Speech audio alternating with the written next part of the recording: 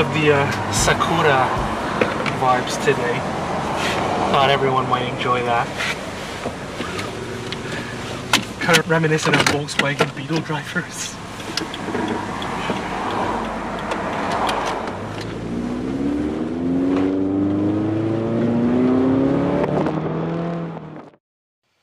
Do you all have anything pink in your car?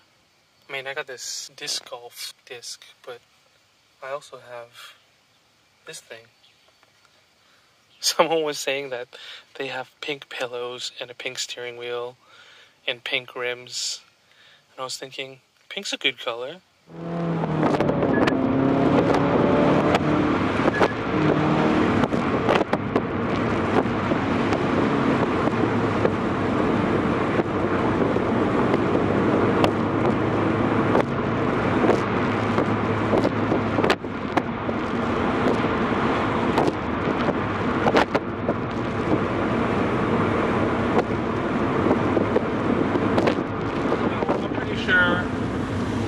Everyone's pretty well versed in like driving.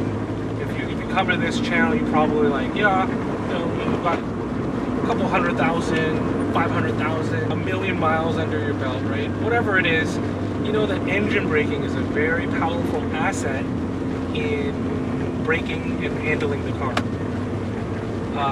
This car happens to be equipped with the TR580 CVT. And it has wonderful engine braking properties. It's very natural. It feels like you're descending. You can control the gradation of stopping power through engine compression. And you know, when you go down to like 4th gear, 3rd gear, 2nd gear, and even 1st gear, just wind it out. It really helps, you know, save on brakes for one. And 2, you can also keep those engine revolutions high, so that in the event of like corner exit or anything else, like a known acceleration event, you can just keep those revolutions and just use them, right? Your car already has that potential energy spinning around in the crankshaft, so that you can utilize it. You know, part of the efficiencies of driving, I think, manual transmissions are that you can control the revolutions really, really well. As an automatic, in automatic mode, it's going to try to conserve a lot of fuel by giving you just the right amount of torque that you requested, but no more, right? It's like on the conservative side. But when you start using the car in the higher revolutions, you're controlling the engine speed and all that. So, you know, I haven't touched the brakes since I started talking,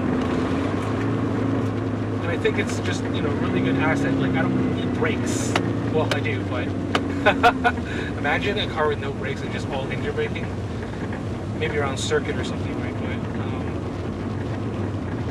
yeah, this you need brakes obviously, but you can how would you say, supplement the braking with engine braking.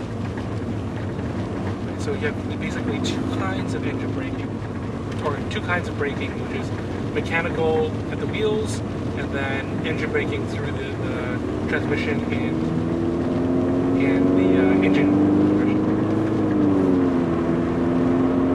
So there's a lot of cars today. I apologize that we're not going to be able to have an extravaganza, but you know, such is life. I decided I wanted to come out a little bit later in the afternoon, and this is what I get, you know.